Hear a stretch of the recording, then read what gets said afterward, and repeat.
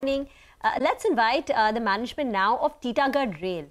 CRISIL recently upgraded the long-term debt and the short-term debt credit rating for Titagarh Rail. How will this development impact the company's cost of finance? How is business shaping up? Umesh Chowdhary, Vice Chairman and MD of the company, is now with us on the show. Umesh, morning. This is Reema here. First, if you could tell us, does this impact your ability or what your cost of finance is? What is it currently? And then just lay out the debt picture for us. What is the current total debt, the need for working capital? Good morning, Reema. Always a pleasure being with you. So this is a kind of apart from being having an impact in our overall cost of funding, and I'll get into more details of that. It is also a validation of the strength of the company, and the company has been growing from strength to strength. So if you see over the last 2-3 years, we have had several notches of credit upgrade, which is reflective of how the company has been moving, the trajectory that the company's been moving in.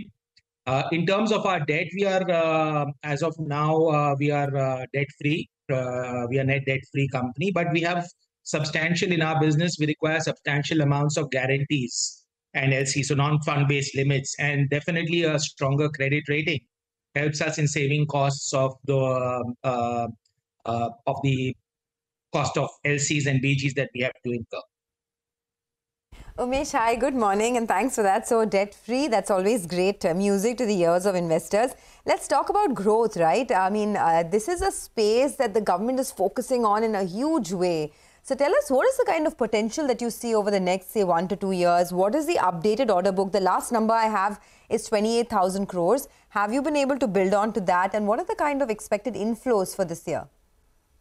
Morning, Sonia. So, yes, absolutely. We are in a sector which is, if I may say so, having a dream run. The government has focused a lot on the infrastructure, and I think the Modi government has pretty much defined that the roadmap or the rail map, if I may say so, to the third largest economy or the $5 trillion economy is the railways. And they are working truly towards that objective and on that route. So we believe that the growth in the railway sector, whether it is on the cargo side or it is in the passenger, is going to continue. In terms of the order book, we normally declare the order book on a quarter-to-quarter basis. But having said that, if you really look at our last year revenue, which was 3,800 crores, we have a very strong order book. So our focus is not so much on building order book, but it's on execution now. Okay. And so just one follow-up there.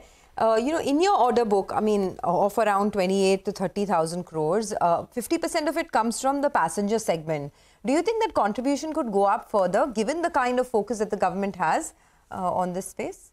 And if yes, Absolutely. What are we looking at in terms of a split over the next 1 to 2 years between passenger and freight?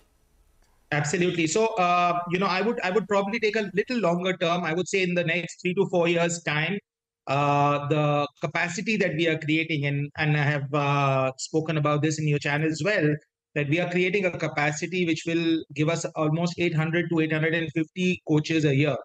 Now, if you look at the overall potential revenue out of that 850 coaches a year, each coach is about 10 crores, so that's 8,500 crore of potential revenue. Now, how much will that get executed? It will depend upon the market forces, execution, and all of that. So, but if you really look at the split of our revenue, it used to be 90% plus in the rail freight side, and it has the potential to go to 60% plus on the passenger side. So, from being less than 10%, we can actually on the rail passenger rail segment, it can go up to almost 50-60%. Now, got that. Umesh, hi, good morning. Prashant here. We had spoken, if you remember, right after the sort of election results, right? And after the portfolio births, etc., were given out. And, we were, at that point, we discussed the issue of premium trains versus other trains, right? And you had said that even within Vande Bharat, the government, because of issues like overcrowding, etc., which is now becoming a bit of a sort of larger pain point, there will be various variants of Vande Bharat, I remember you had said. Now, there's an article, this is in the Free Press Journal, which basically says, and this is, I think, 2 days old, they said that the railway, in a recent meeting, the railway board has resolved to manufacture an additional 2,500 general class coaches beyond the current annual production schedule. 2,500 general class coaches beyond the current annual production schedule. Have you heard anything? Can you share anything on this with us? So, yeah, morning, Prashant. So, my information is exactly the same as yours. I've also seen it in the media that they will be producing 2,500 more general class coaches in order to curb the overcrowding. And I still maintain that it is not either or, it is and. I think the railways is gearing itself, and rightly so, to cater to all strata and sections of the society, whether it is the premium segment, whether it is the chair car segment, whether it is the overnight journey segment. Like the Vande Bharat that we are making, or we are designing and manufacturing, is the overnight segment. So long distance one, because it's the sleeper Vande Bharat, which we believe, and I am quite convinced about it, will actually would like to change. We would like to change the way people like us, you and I, would travel. And if we can ditch the flight to take a train, that is the real market shift that is likely to happen with these premium segments. On the other side, we've seen the kind of overcrowding in the general segments, which is causing safety concerns. And rightly so, the railways have taken a short-term measure to immediately produce 2,500 GS coaches, which is a very standard three-tier type of coach, in order to curb the overcrowding. So I continue to believe that the entire spectrum of the coaches, whether it is premium or the general, will continue to see a higher demand. You know, the article also says all these 2,500 coaches are slated to be ready within the current financial year. I mean, is it possible? I mean, how will it happen? Yeah, the railways have three production units. There is ICF Chennai, RCF Kapurthala, and MCF Raebareli. So, the way I look at it is that if the capacity of these plants is moved towards making general coaches, then they would require the private sector to come in and supply the premium trains. Of course, this is not something that the railways have announced, or no tenders have been floated, but this is how our estimates are figuring out.